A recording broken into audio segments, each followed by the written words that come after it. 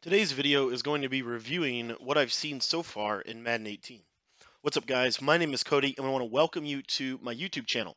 For those of you guys that are new to my YouTube channel, what I want to say is our channel really is trying to do one thing. It's trying to build a community of people that can help one another get better at Madden. That's really all we're trying to do here. Just trying to post content as consistently as possible and giving you guys some free tips and tricks that you can use to get better at the game. So what have I seen so far in Madden 18? I don't have the game yet. I haven't played it, but I've been watching a lot of my friends, a lot of people that I know, a lot of people that I trust with what they've been seeing in Madden 18. And here's what I've kind of seen so far, just based on everything I've watched and seen and read and learned. Madden 18 is very, very similar to Madden 17. Okay, and I expected that to happen. But what is the critical thing that you need to know is what is different. So the biggest difference in Madden 18, in my opinion, from what I've seen and what I've heard from other people, is the way the offensive line works. I think that's the biggest difference by far.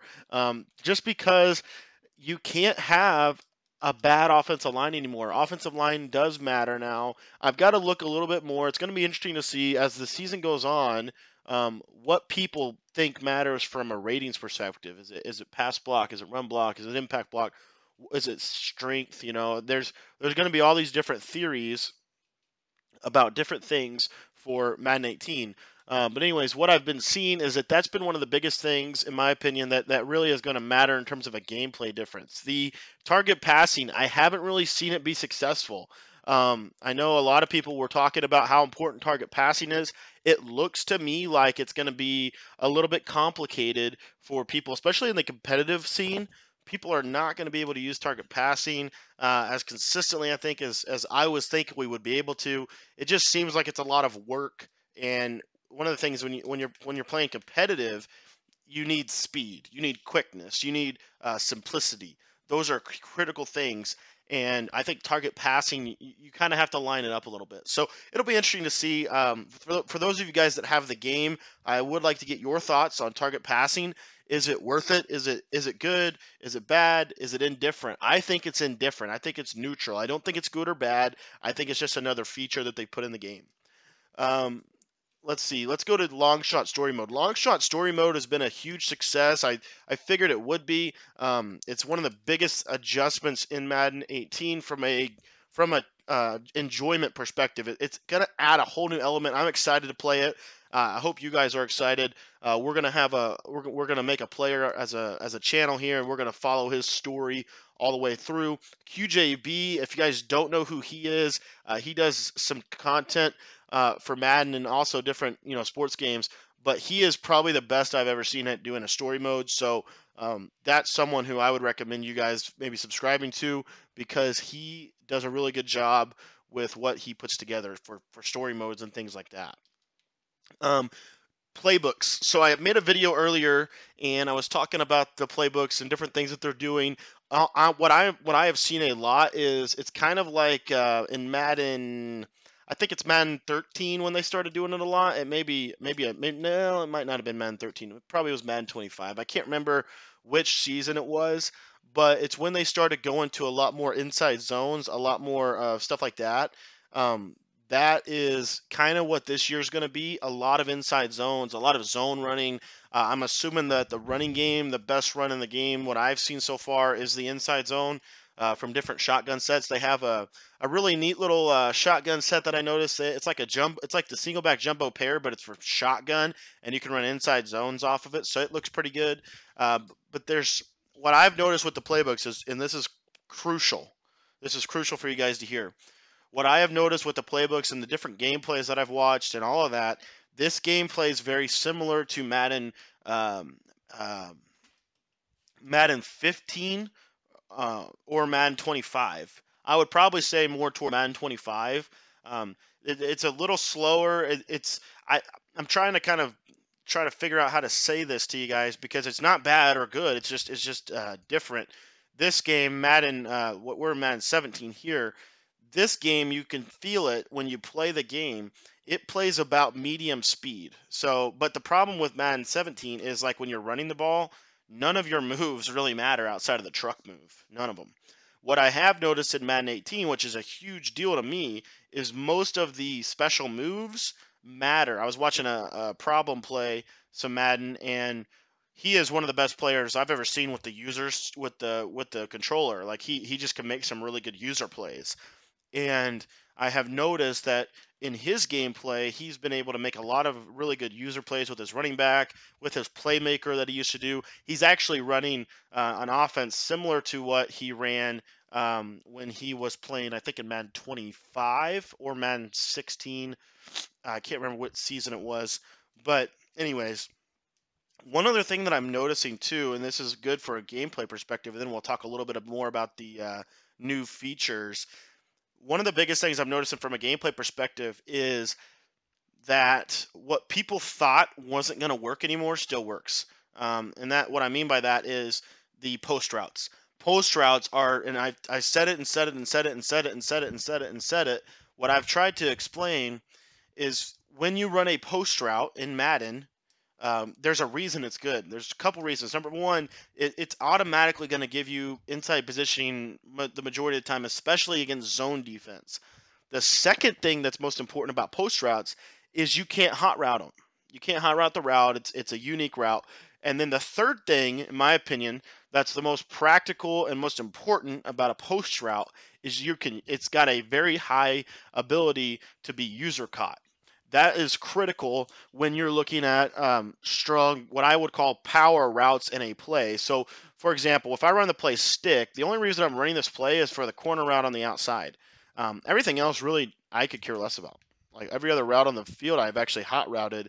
You know what I mean? So that's why I'm saying when you're looking for your plays, always look for a post route or a corner route of some type. It could be a C route, it could be a inverted post route, but those are the power routes, okay? And we're seeing that, I think, in Madden 18. All the gameplay that I've seen so far points to post routes being good once again. The only difference is instead of running Z-spot post route from bunch, you're now going to utilize a different type of post route, and we'll show you how to do that once the game comes out. And we're also going to talk a lot about that in our Madden 18 offensive guide, which you'll be able to purchase on August 22nd. The guide will release on August 22nd, and it will be, in my opinion, it's going to be the best guide in Madden 18. It's going to teach you offense, it's going to teach you defense, it's going to teach you everything that I know about the two things, and we're going to distill it down into an easy-to-follow format for you. Very simple, very easy to apply. So I'm pretty excited about that. I've been working on it. I've written most of it already. I just got to plug the plays in once the game comes out and get some footage.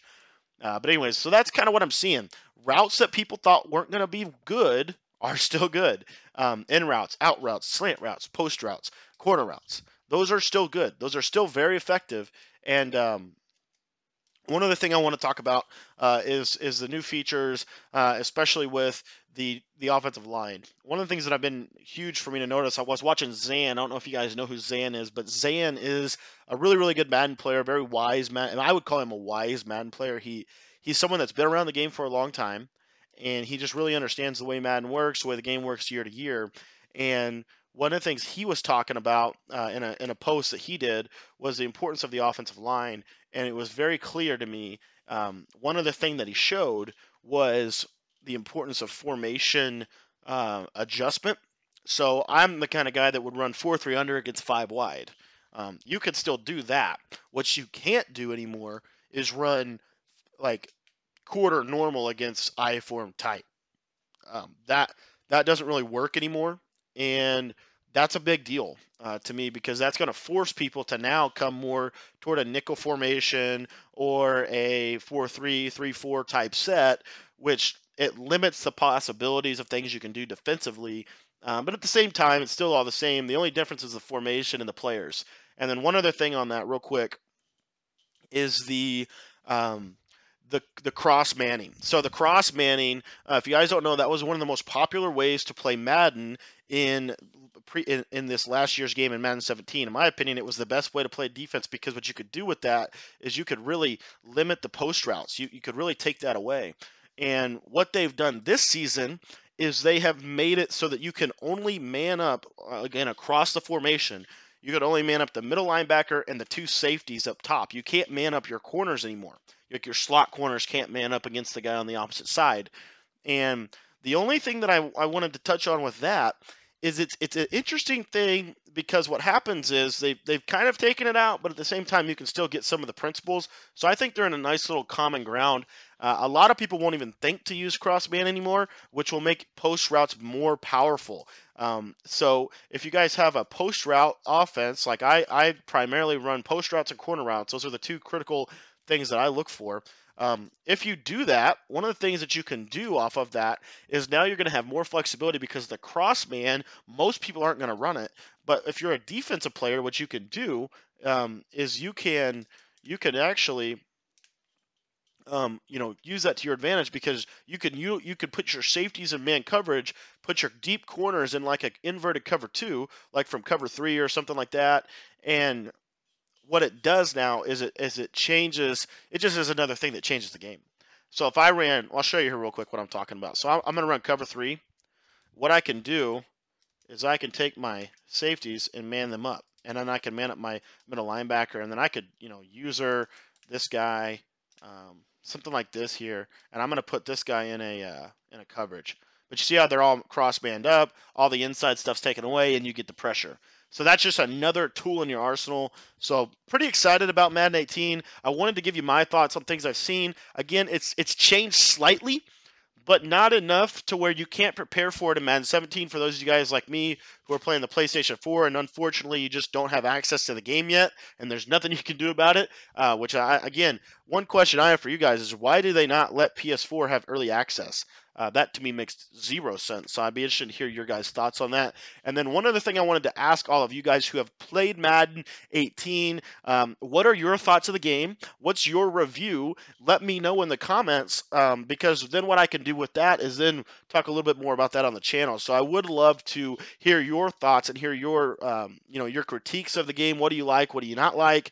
What do you think is good for the community to know going into Madden 18? All of those things, let me know in the comments. That's kind of the takeaway of the video. I just want you guys to share your thoughts on Madden 18, and we can just get in some dialogue, get in some discussion. What have you seen for those of you guys that haven't played yet? And then for those of you guys that have played, what are some things that you weren't expecting? Is the game, as different as you expected, or is it more similar to Madden 17? Some of those questions, just let me know your thoughts in the comments below. But I want to thank you guys for taking time to watch this video, and we will check you guys